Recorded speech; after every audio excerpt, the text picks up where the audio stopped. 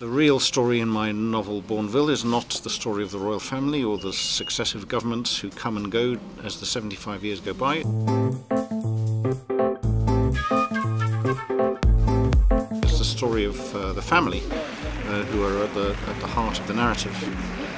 And one of the things I began to feel very strongly about these big national events and occasions that I was writing about, that in fact they were kind of irrelevant in their actual content.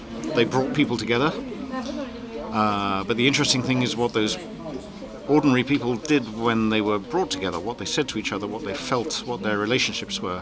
I think that all writing is a kind of political act because it encourages people to think more empathetically, to see other people's different points of view. So the political effect of a novel, to me, has nothing to do with what the novel is about. It's to do with the actual act of writing and the act of reading, both of which are politically helpful, I think. The role of education is very important, and we have a great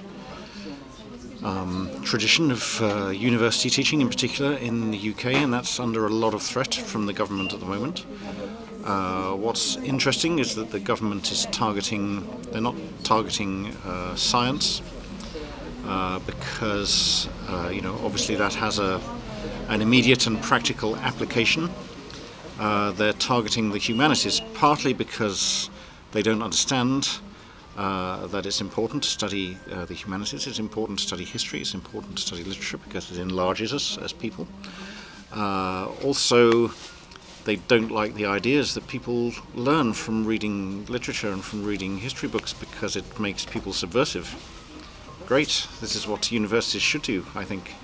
So I hope that that's what Sciences Po is doing for its students.